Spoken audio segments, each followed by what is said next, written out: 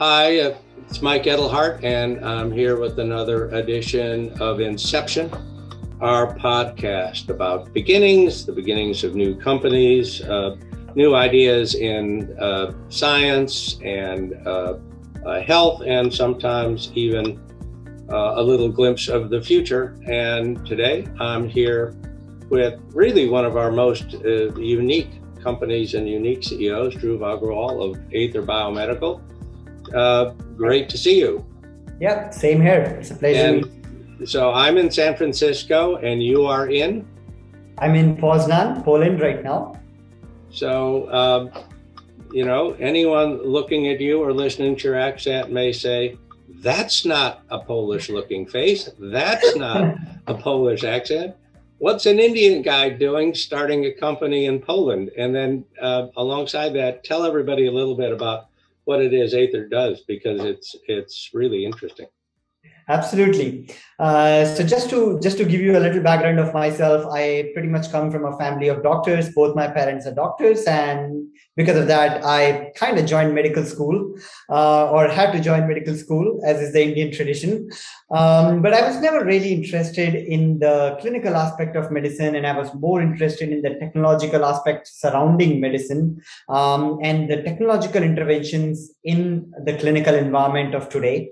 And that's how basically the journey of Aether began, when me and my co-founder really wanted to look at human-machine interfaces and how we control assistive devices and rehabilitate people in today's environment and how we can do it better.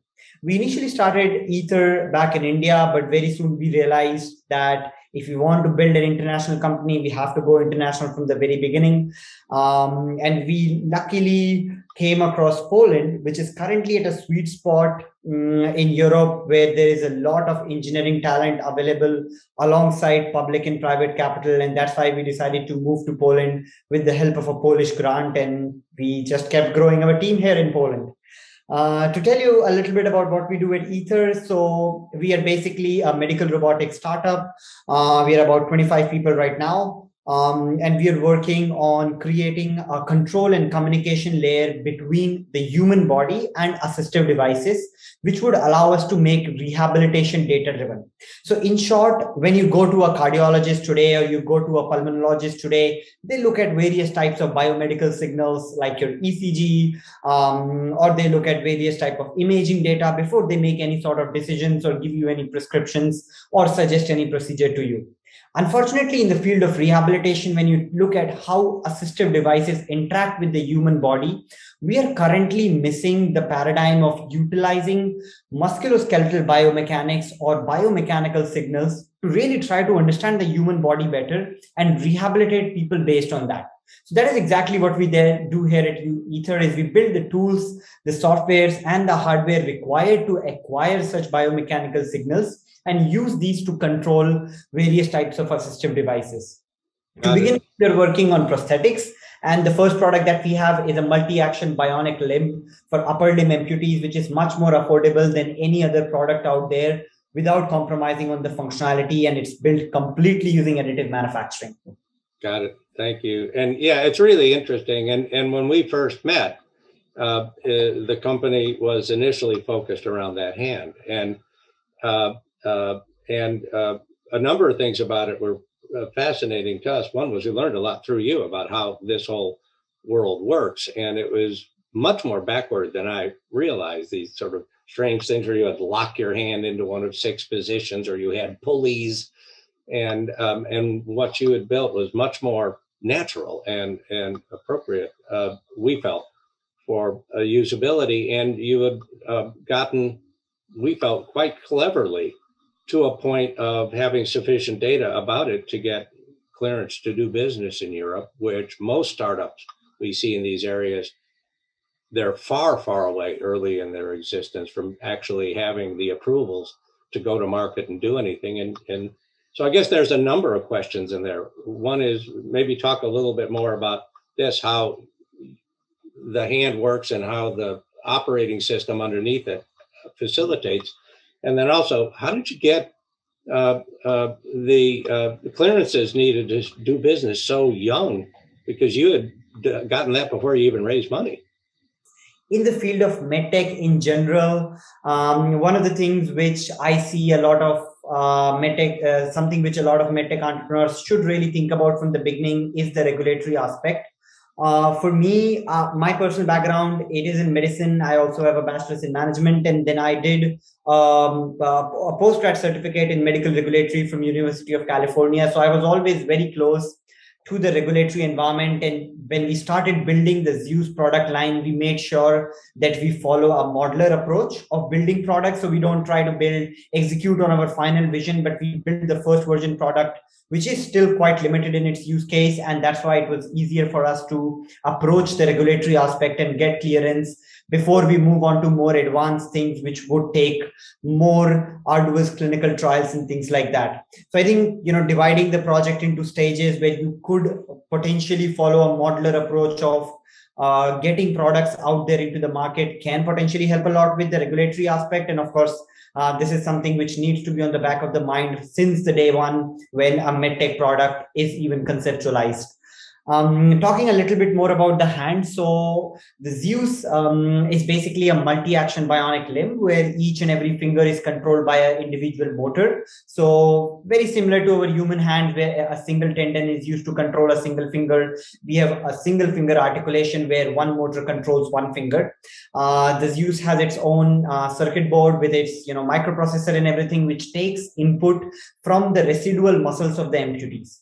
So even after amputation happens, there is still residual muscle signals which exists in the body. We build sensors which pick up these muscle signals, which basically originate from the brain and would have resulted in an action if a normal human hand would have existed. But in case of amputees, we utilize these signals and decode the intent of the user on what the user wants to do. And the machine learning algorithms within the Zeus hand then translate these neural intent into actionable items or actionable commands for the multiple motors that exist in the hand, and the hand then performs a particular gesture according to that.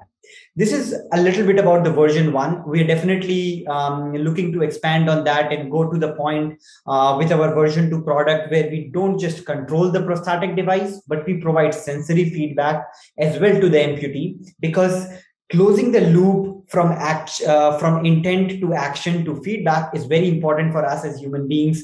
We as human beings can function in a 3-dimensional society while even closing our eyes. I know I can take my hand and pick this glass up with my eyes closed, but unfortunately amputees cannot do that because they do not have any sensations. So this is what we are also trying to do in the future versions of the product, is to not just detect, but to provide feedback as well.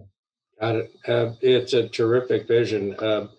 And part of what we talk about at the fund is the shift from kind of a presumption of minimal enablement, that you are in some way impaired, toward the notion of potentially hyper enablement, that if you're building a hand, then in theory you can build a perfect hand. You could build an optimized hand. You could build a hand that's ideal for caressing, a hand that's ideal for picking up heavy objects, and in that way potentially make a person even better through this transition, as opposed to just, you can pick up something big, but if you try and pick up an egg, you're going to drop it on the floor or you're going to crush it. Mm-hmm. No, I completely agree with that. And this is also a very important point, where the fact is that prosthetics are not just any other medical devices, but they are supposed to be an extension of a human being. And humans or amputees need to feel connected to their devices, and there needs to be a level of personalization associated with every device. That is actually primarily the reason why we use additive manufacturing, because we see a future where we can build a lot of customizable features within the prosthetic hand on a hardware and a software level. And additionally, we believe the same thing, or we believe in the thesis of hyper enablement as well. There are so many sensors inside the prosthetic device and the muscle signal processing system. Why to use it just to control the prosthetic device? With the version 2, we are actually looking at interfacing or integrating the prosthetic device with the digital environment around us and the IoT ecosystem around us. So you could potentially switch the smart bulb in your home just by the flick of a wrist. And with the sensors in the hand, you would have the capability to do so. Yeah, got it. And let's talk about that a little bit. So when we first met, we were impressed with what you were doing, the hand, the capabilities, the degree of development you'd gotten in the company early. But we recognized that that's a good market, but not necessarily the biggest market or the most dominant market. Obviously, it's limited by the number of folks who need hands and have that prosthetic requirement. But we felt and often feel that strong entrepreneurs will find their way, and they'll be looking at the market, getting feedback from the market, and success comes from adaptation to all of that. And so you're talking in a completely different way these days than you did when we first met, and you just did a second ago. So talk more about, so you're not a prosthetic company now. Absolutely. I mean, this is a very exciting area for us. And the way we have developed the company over the last couple of years and the way our team has grown as well, we see that we position ourselves as a control and communication company, which is sitting in between the human body and the assistive devices. Now, these assistive devices do not have to be limited purely to prosthetic hands. It could be an upper limb exoskeleton. It could be passive orthotic devices or any other sort of assistive device which is used in the field of rehabilitation today. Because unfortunately, the communication between us as humans and the assistive devices today is completely broken.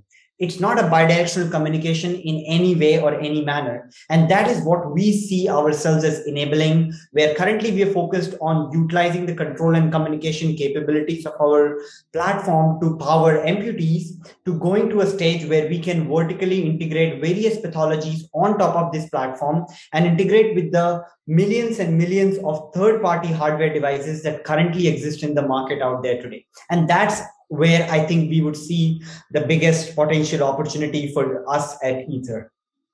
Got it. So, so where is the company right now in your development, and what do you see as the next phase? What do you think is going to happen next?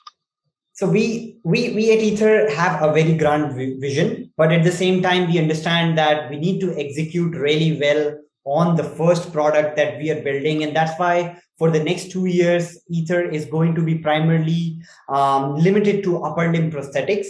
Once we have deployed our solutions to its entirety in the domain of upper limb prosthetics, then we would move on to more upper limb related disorders in the upper limb weakening and upper limb paralysis stage.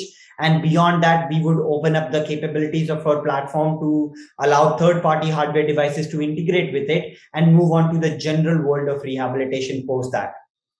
So you're an Indian guy with a Polish company that just did a strong raise with an American lead investor, just to emphasize the now global nature of startups. So talk a little bit about the raise and how all that worked out, and how did you get an American lead from Poland?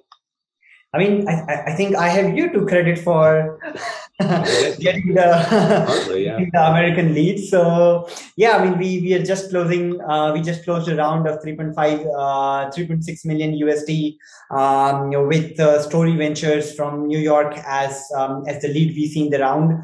And I'm really excited to have Story on board, as they're the perfect VC for us, given the fact that they are heavily focused on data automation and data efficiency, which is exactly the thing that we are looking at, is making rehabilitation data driven. And we have also been fortunate to have all of our existing VCs follow on in this round as well, most of them on a super pro rata level. So this goes to show the level of excitement that we have built within our existing VCs and some of the new VCs that have joined this round as well. I think one of the key things that is going to happen with this round is the fact that we are very soon going to land on the American shores as well. So we are planning to launch the Zeus after the FDA registration by the end of this year. And then beyond that, we're also looking to establish our mother company in the States as well in the following year. So a year from now, what does this look like? For the last question for today, what will Aether look like a year from now? So, I mean, one of the things that we are really focusing on right now is hiring. We are currently going to double our team size over the next 6 to 9 months, and we are hiring people across various disciplines like engineering, regulatory, manufacturing, and production as well. Secondly, our key focus is also on improving the device and launching the version 2 based on all the data that we have collected. So one of the key things that we are doing different is we have really focused on digitizing the whole end-to-end patient journey from a prosthetics or upper limb amputation rehabilitation standpoint. And digitizing this has given us a lot of data, and we are continuously collecting data on muscle signals, on device usage, as well as on the rehabilitation process as a whole. So the key thing for us in the next 12 months is to launch the next generation of product line, including the Zeus version 2, the pattern recognition and the sensory feedback system built on all the actual data that has been collected up till now. Got it. Exciting stuff. And yeah, you're one of the examples of companies that we're seeing where if you succeed, the level of data being collected around these kinds of situations will go up by orders of magnitude. Absolutely. There's never been one system capturing all that information before, and the availability of that data in and of itself should help drive a new generation of better, stronger, more responsive, more receptive products. It's really exciting stuff. Absolutely. Well, we're delighted to be investors in the company. We're delighted we were able to find one another. Can't wait to see what happens next. Absolutely, Mike. Thank you so much for having me. It was really nice meeting with you. Talk again soon. Hopefully I'll get a chance to see you at some point later this year. All right, thanks.